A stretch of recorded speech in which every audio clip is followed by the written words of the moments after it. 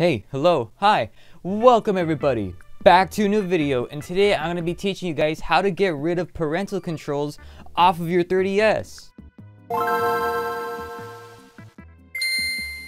So doing this is extremely easy. It's just a few simple steps and a website. You don't need custom firmware for this at all. And it's really good for like when you guys buy a used Wii, DS, or 3DS or something, and it comes with a parental lock like the one you see right here. If we go ahead and press OK, it'll come with like some code. We don't know the code. So what we're to be doing is getting rid of that. So yeah, let's just get right into it. Alrighty, so first things first, you want to go over to your settings, and then you want to go to wherever you have the parental controls. Okay, so once you're on your parental controls, you can go over and press change, and you can go ahead and press I forgot, and then if you don't know the secret question, you can go ahead and press I forgot again. You go ahead and press back, and then there we go. You can see we have an inquiry number, and basically what we're going to do next is go over to a website, and we're going to go and put this inquiry number, and I'll show you guys what to do from there. Alrighty, so now that we're on our computer, I'm going to be leaving a link in the description, and it should take you to this site over here, which is pretty bare bones. You could just go ahead and go and put in all your stuff.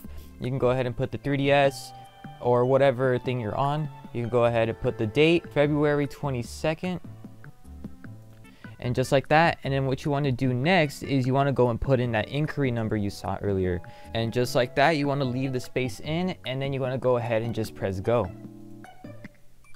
And there we go. You can see your master key is this right here. So what we can do next is we can go ahead and go back to our 3DS, and I'll show you guys what to do from there. Alrighty, so now that we're back on our 3DS, we can go ahead and just press OK. And then we can go and put in that key we saw earlier. And then we can go ahead and just press OK.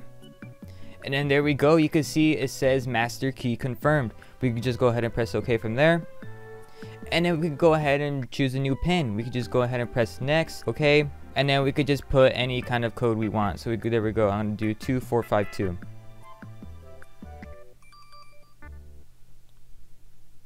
And there we go. We can go ahead and just choose a secret question. I'm going to just do this right now real quick. Okay, so now that we created our secret question, we can go ahead and just press OK. And then what we can do next is just go ahead and press clear settings and just delete it.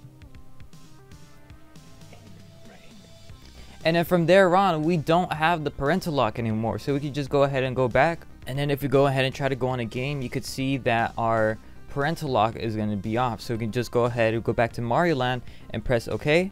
And as you can see, the game launches up.